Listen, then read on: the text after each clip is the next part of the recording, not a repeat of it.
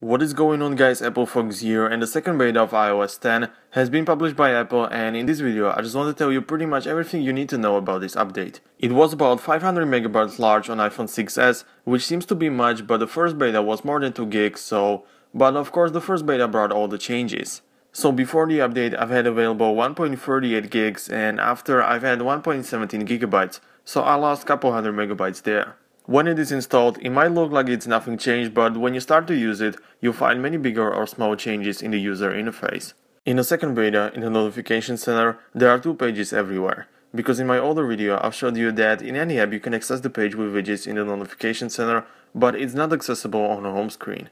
Apple didn't put it there because you can access it when you come back and swipe right, but I think it's better and more comfortable this way.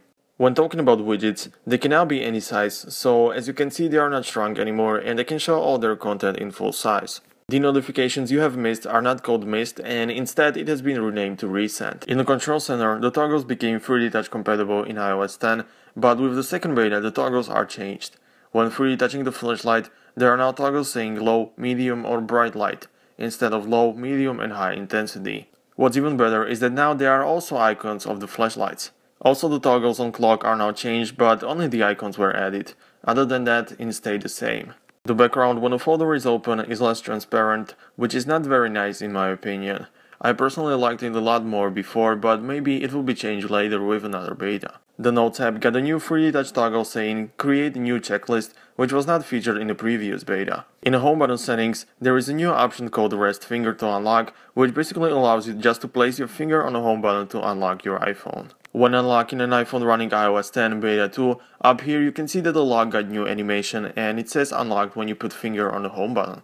And in the settings, under General, Accessibility and Display Accommodations, where the reduced white point is now an option to see on how many % is the reduced white point feature enabled. It starts on 25%, and for people who use it, this is also something to get excited about. In context, when 3D touching on any of these, you can see that the toggles appear differently.